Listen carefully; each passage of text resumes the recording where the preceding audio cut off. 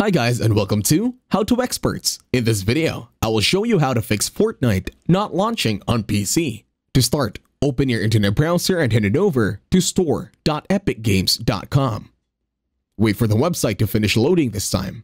In here, click on Support. In here, you will see an overview of what Epic Games can provide support to. Now use the search bar this time and then click on Fortnite Crashes. And then click on How to Fix Fortnite Crash. Then over at this website, you will see some step-by-step process.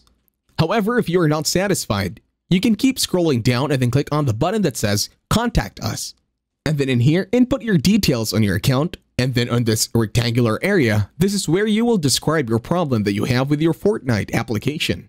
And that's it. Thank you very much for watching. Please leave a like, share, and subscribe to the channel.